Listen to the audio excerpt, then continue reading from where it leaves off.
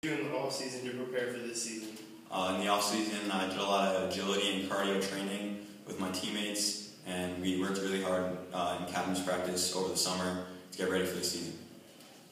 What do you think your greatest accomplishment as an individual, but also as a whole is? As a team, 2 years ago, we won the state championship, and as an individual accomplishment, I was the first freshman to ever make varsity soccer here at Arlington. How do you guys plan to take on sectionals?